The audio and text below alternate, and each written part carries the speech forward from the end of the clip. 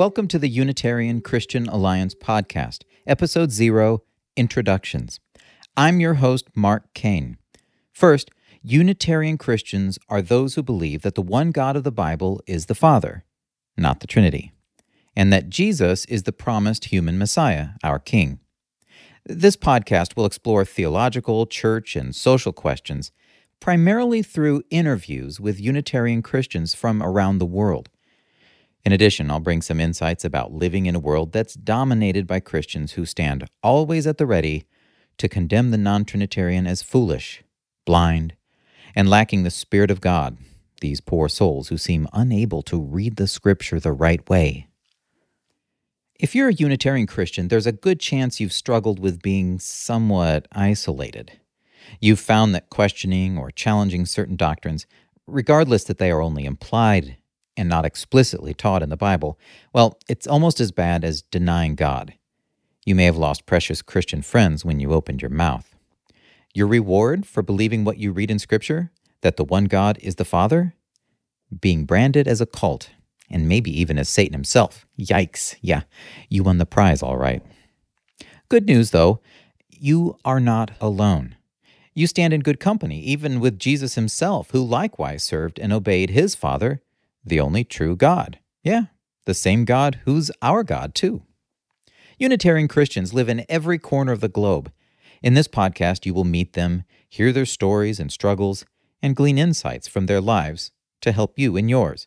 Oh, if you're a Trinitarian and aghast that such a podcast should exist, I've got some rather tantalizing news.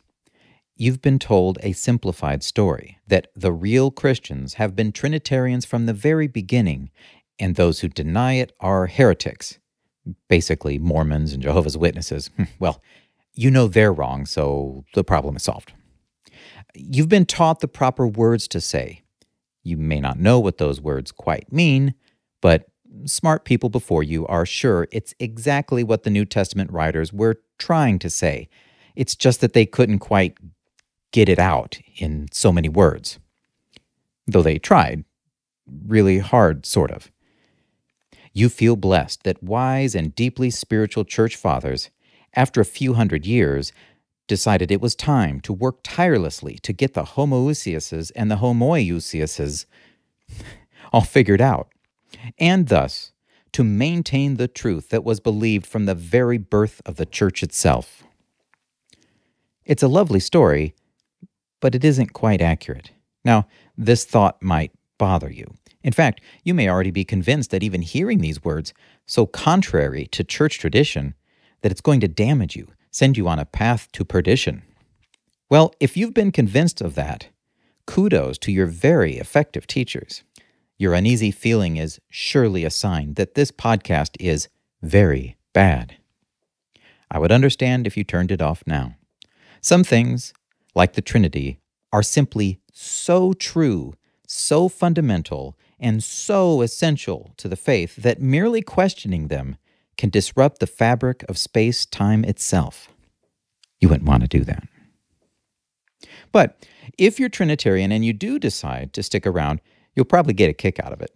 Turns out Unitarian Christians are different than you might have learned in Sunday school or in seminary. Most are rather normal, like you, trusting in Jesus, reading his words, doing their best to understand his teachings. Many consider themselves evangelical, too. Yeah, I know, right? But it's true. You see, Martin Luther recognized that power structures of a church, built on traditions, could introduce things which weren't originally in the minds of the New Testament writers. These later developments could become rather infused with the faith, to the point that one might barely realize where the Bible ended and the traditions of men took over. I mean, it was easy back then to get misinformed. They were taught that the leaders of the church were the ones who were vested with the fullest spiritual insights, and that the mere pew sitters would probably do better to just listen to what they were told. Oh, and give money, lots of money, so their loved ones wouldn't spend too long in purgatory. It was a nice system for those in charge, but eventually someone went and printed Bibles for people to actually read. Well, yeah, they weren't very happy about that. That's just how it works. The organized system will seek to protect itself through pressure and fear, a methodology tried and true. Yet, here we are. Martin Luther somehow saw through the fog and started rethinking what he had been told. It wasn't smooth sailing for him, but if you think he had it bad, imagine if you kept rethinking and even questioned the Catholic doctrine of the Trinity. Whoa, now you had both branches of Christianity, Protestants and Catholics, out to silence you. They used rather harsh means to silence people, but don't be too hard on them. Burning heretics alive was normal in those days. Suffice to say, back then, it wasn't always a great time to be a Unitarian Christian. If you're still listening, I think you get why this is intriguing. If my guests are your people, you can't wait to meet them and learn more. If these folks aren't your people, well, then you're probably wondering what sort of people they actually are.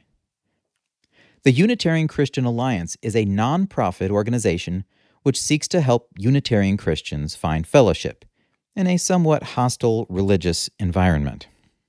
The UCA also provides resources for these Christians to promote the scripturally sound belief that there is one God, the Father of our Lord Jesus, and that Jesus is our remarkable, exalted, empowered, and enthroned human King, the seed of Eve, the descendant of David. The UCA is not a church at all. We have no buildings or comprehensive statements of faith. It's not a denomination. It's a loose, basically crowdsourced, association of folks who share this belief in common.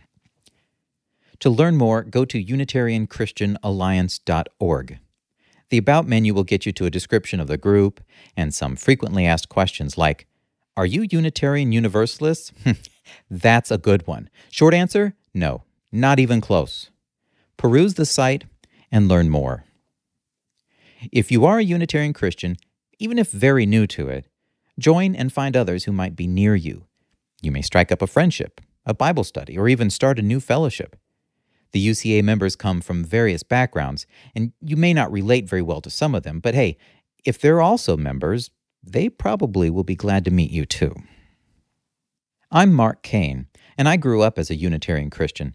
In my case, it was a biblical Unitarian, by the common definition you can find on the internet. I live in Ohio.